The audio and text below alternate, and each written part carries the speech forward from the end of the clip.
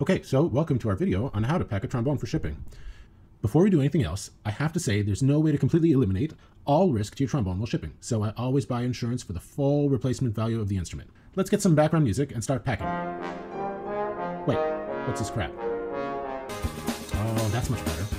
Anyway, the first thing I do is make sure and wear hideously clashing colors when I film YouTube videos, then clear a comfortable area to work in and remove any large critters. If you're only shipping a slide, this video is going to be real short for you. All you need to do is go to your friendly neighborhood firearms and or sporting goods store and get an inexpensive gun case. I've even seen them in some of those big box stores too. Thanks, Second Amendment. So that's all you really need to know if you're shipping only a slide. But if you're shipping a complete instrument, you'll want to check out the rest of this video. Gather your packing materials: a lamp box from your local moving and truck rental purveyor, a 12-inch cardboard tube for pouring cement, bubble wrap, and lots of packing peanuts. And I mean lots. Measure the length of your box and try playing with your cat. When they lose interest, this should happen pretty quickly, cut the cardboard tube down to size. Bonus points for keeping all your digits, especially if you play valve trombone. Anyway, next I like to put a towel down so that I don't leave stains on my carpet, or more importantly, scratch up my trombone. Then I take it apart for shipping. Nope, that's too much. There we go. Basically, I don't like putting extra weight on the bell because it's the thinnest and lightest part of the horn. So I feel taking the valves off of it, if you're able, will help keep from adding extra stress to that part while shipping, as long as things don't move around inside the box. More on that later. Now, the trick is to wrap each part individually in bubble wrap. You see here, I'm putting some bubble wrap between my main tuning slide and the valve tubing to make sure things don't move inside the box while shipping. Then I wrap the entire valve section with a few layers of bubble wrap, making sure to tape it all in place. You might notice I'm taping on the flat side of the bubble wrap, not the bubble side. On a side note, the neater your wrapping and taping job is, the higher the odds you'll be able to reuse these materials so that we aren't filling landfills with plastic and packing peanuts every time we ship instruments. I know there's cellulose-based packing peanuts, but is there biodegradable bubble wrap out there? Let me know in the comments below. Anyway, you'll notice that when I'm wrapping my slide, I put an extra layer of bubble wrap on the ends of the slide. Then I continue wrapping a few layers of bubble wrap around the body of the slide. Really, people, there's no sense trying to save money on bubble wrap when shipping a trombone. With the bell, I like to use a cone. It's just a styrofoam cone, the kind you get at your local religiously affiliated craft store while ignoring their stance on reproductive rights for their employees. Then I wrap it with a little cloth to keep it from scratching up my horn. You can also use a sock if you have big feet like me. Anyway, you might notice I cut the cone so that it's a little longer than the bell. And that is so that if there's any impact to that side of the box while shipping, hopefully the cone will absorb it. This is also the cone I put inside my trombone bell when I travel, and it fits inside my case, keeping everything from moving around. For the record, I definitely don't check my horn if I can avoid it, but it's nice to have some insurance, especially for short flights and domestic travel. Okay, enough about cones. I like to add a few layers of bubble wrap to the bottom of the bell as a pillow to isolate the edge of the bell flare and keep it suspended. Then I wrap the entire bell in a few layers of bubble wrap, making sure to spend extra time and plastic on the outer rim of the bell flare. Okay, now that I have everything wrapped up, it's time to put this all in a box.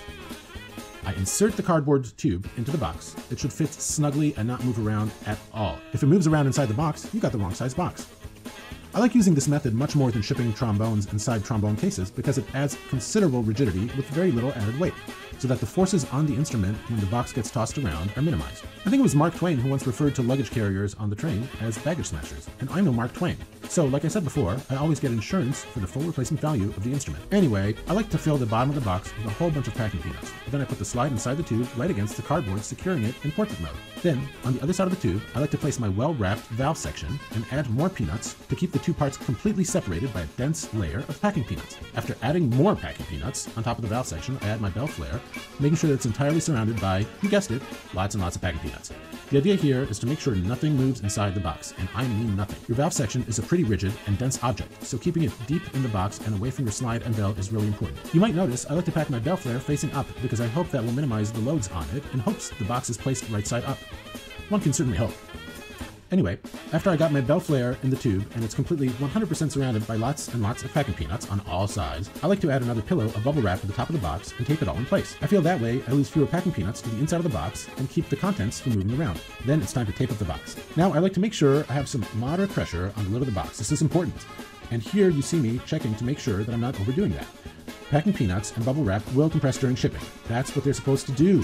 So I want a very full box, but I don't want to force anything. That's important. So here I made sure there's nothing in the way of the box closing and that the bell is far removed from the outside of the box before sealing the box securely and putting on it the heaviest thing I have around as a gargoyle to test my taping job. The last thing I want to mention is that it's important to take photos of your packing job as you go through it. That way, if something happens to your instrument, you'll have proof of the quality of the packing job you did.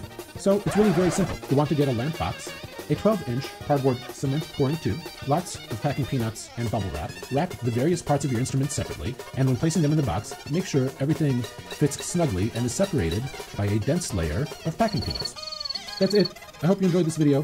For more awesome content, such as Help, the Trombone Exercise Library Project, or my trombone quartet arrangement of George Gershwin's Someone to Watch Over Me, recorded with Joe Alessi, Koichiro Yamamoto, and Brian Wendell, make sure and click subscribe below. See you later.